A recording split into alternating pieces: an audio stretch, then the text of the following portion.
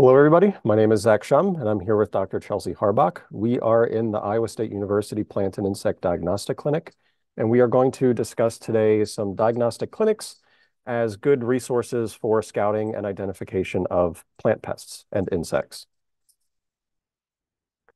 So a little bit of a review here. We have some basic principles of integrated pest management. So if we have a pest on a plant, what do we do in order to manage or control that pest?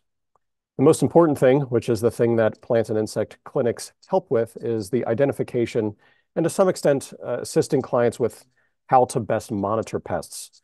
It's really important that if you have a pest in your field on a plant, you correctly and accurately identify that insect. That is really what plant and insect diagnostic clinics are for, and we certainly offer some information on how to monitor pests in your own landscape as well. Some of the other things that clinics don't really help with, but are really important for integrated pest management programs, is the setting or the use of action thresholds for managing a pest that you have identified as a problem in your landscape or on your plant. Prevention of pests is also really important and a principle of integrated pest management. And then the actual management or the control of pests as well. So these are the principles of integrated pest management. But again, diagnostic clinics are a resource to assist you with identification of those pests. And we can also provide advice on how to manage pests or how to monitor them as well. So the Iowa State University Plant and Insect Diagnostic Clinic is a member of the National Plant Diagnostic Network. This is a nationwide diagnostic network that has diagnostic labs throughout the entire country and throughout U.S. territories. So really, each state has at least one lab that can assist clients, whether they be homeowners or farmers or anybody else, with the identification of plant problems. We'll discuss this a little bit more soon as well. But first, I'd like to talk a little bit about the National Plant Diagnostic Network as a whole. Now, these are things that come directly from the NPDN website, so it's a little bit wordy, but I posted there nonetheless so you can read what the NPDN network or what the NPDN is and what we do. So we are a diagnostic system, again, nationwide and through U.S. territories, that assists with the quick detection and accurate identification of both plant pests and pathogens. And then we then communicate that information to farmers and to sometimes regulatory agencies effectively, timely, and accurately. So overall, we are trying as an entire network to enhance health and productivity of plants and agricultural systems, but also natural ecosystems in the United States and U.S. territories. And again, we do this by providing high-quality diagnostics, identifications of pests, and then communicating it to clientele, partners, stakeholders, federal agencies when necessary. The vision of the National Plant Diagnostic Network is, we understand that challenges to plant health are constantly increasing. This can be due in part to global trade. Plants and pathogens are always being sent to other regions of the world from pretty much everywhere, going to just about everywhere.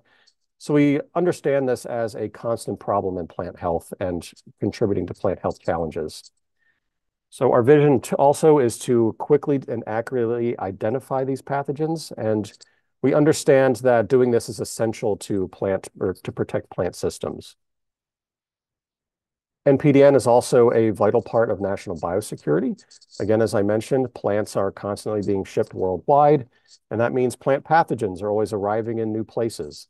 So being able to accurately and correctly identify pathogens quickly is very vital to national biosecurity infrastructure. And also, we are a network that is advancing our technologies to meet these challenges. So we're constantly updating protocols, getting new test methods into these clinics. And the whole goal of this is that when we can correctly, accurately, and quickly identify plant problems, we can then help or reinforce environmental health and plant health nationwide and again in U.S. territories. So again, coming back to this National Plant Diagnostic Network map, every one of these states, as mentioned before, is going to have at least one diagnostic lab that is a member of the National Plant Diagnostic Network. That includes in U.S. territories. So Puerto Rico, Guam, they also have their own lab that is affiliated or a member of this network. So that means that Iowa has their own National Plant Diagnostic Network lab, and that is the Iowa State University Plant and Insect Diagnostic Clinic. So we are an individual lab that is a member of this network that tries to help the network meet those national plant health goals. So our mission in the Plant and Insect Diagnostic Clinic at Iowa State University is to provide accurate and timely plant health diagnostics, and this is in the realm of insects, nematodes, and abiotic disorders of plants. We also focus on educating clients and the public on plant health, plant diseases, and insect problems on plants, and also the backbone of all this, which is integrated pest management. Our services are available for anybody that comes to us. It doesn't matter if you're a homeowner that has 2 plants, or even if you're just a homeowner that has 1 indoor house plant. Farmers that have hundreds of acres of plants can also come to us. ISU Extension, so different extension offices throughout the state can also come to us. It doesn't matter who you are. If you have a plant problem or if you have an insect question or problem on a plant or in your home, you can come to us for diagnostic services or for just informational purposes and assistance. The Iowa State University Plant and Insect Diagnostic Clinic provides many different services for clients. Those are just a generic plant problem diagnosis. So this includes things like microscopy of your sample, looking under a microscope for visual pathogens or insect problems. We can also isolate or culture plant pathogens. So we're essentially trying to grow out pathogens from your plant sample if it isn't visually available or visually seen. Moist chambers, which those moist environments can help grow out pathogens from plant samples. So all of this is included in a basic plant problem diagnostic test.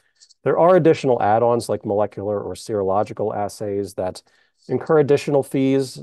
The fees are all available on our website. We'd be happy to answer questions, or you can just visit our website for fees. But to put it in perspective, a plant problem diagnosis is a $25 service. So relatively inexpensive, all things considered. And then there's optional add-ons. We do a generic insect identification service as well, where you can just send us your insect and we will identify it for you. This can be from a plant in your garden, a plant in a large field. It can be something you found inside your house. It doesn't really matter. We can help you with it. We also can do photo diagnostics with insects, which we'll talk about on the very last slide. Photo diagnostics are always free. Insect identification in the lab under a microscope is a $10 fee, very, very small.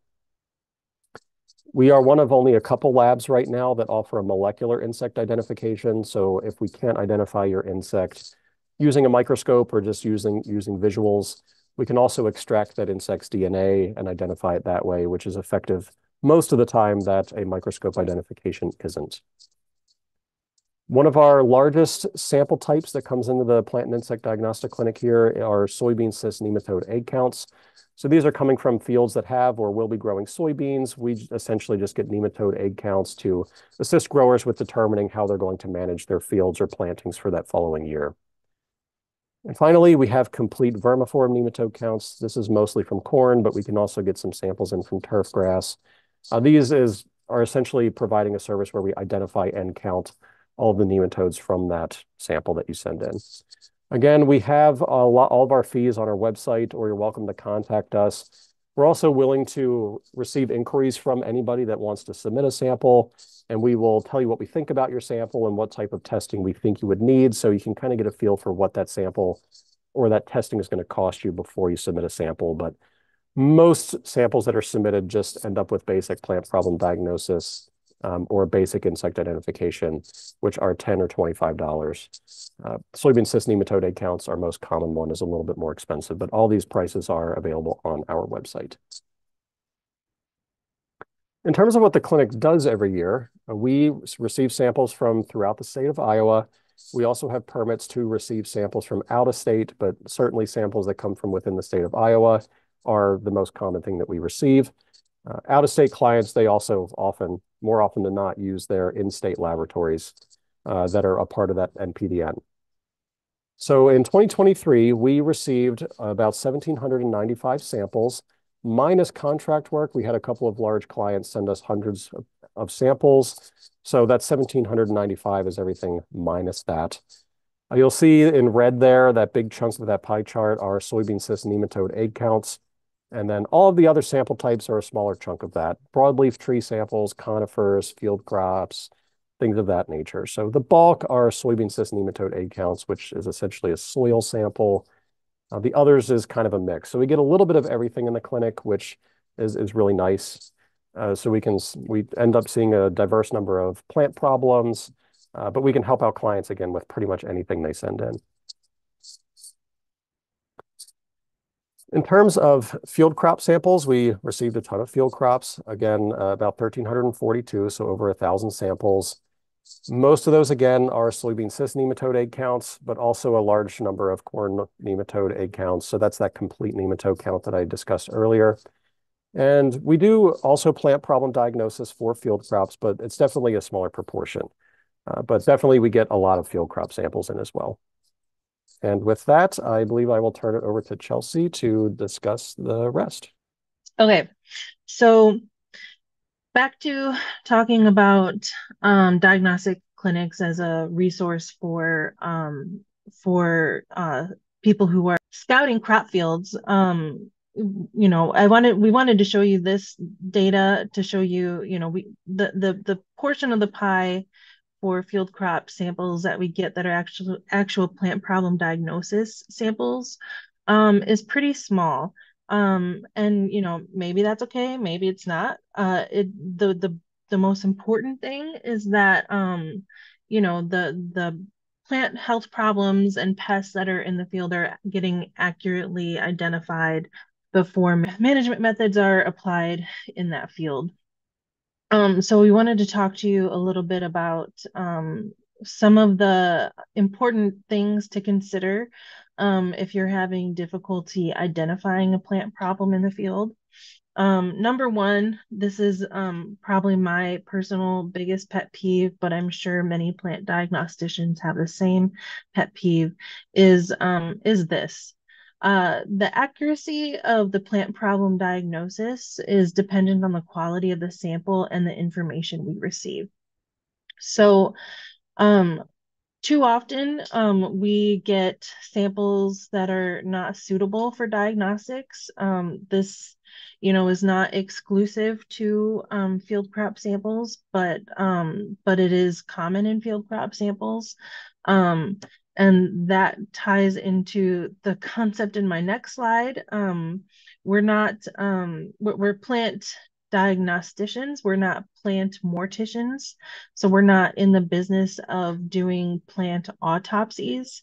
Generally, the best time to identify a plant problem in a field is when there's still living plants. That's why it is so important to be scouting all season long. That way you can identify plant problems when they're starting and not after you have a dead patch of plants in the field. You'll find with every National Plant Diagnostic Network lab. So if you don't live in Iowa, you want to submit a sample to your state NPDN lab.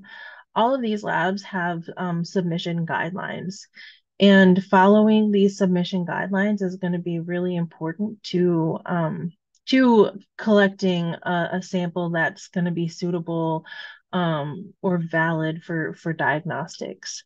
And I'm actually going to give you some tips for getting a quick and confident diagnosis when you have a plant problem in the field that has you stumped.